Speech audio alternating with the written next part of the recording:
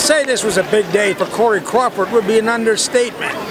Hundreds, maybe even thousands of Chateauguay residents and local hockey fans came out today to see Corey Crawford with the Stanley Cup in his hometown.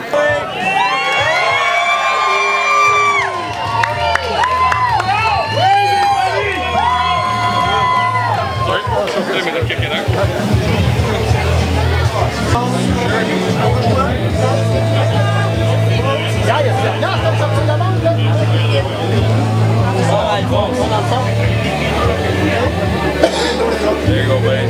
Yeah. The other big news today was that not only did Corey Crawford have a day with the Stanley Cup in his hometown, but he signed a new contract with the Chicago Blackhawks.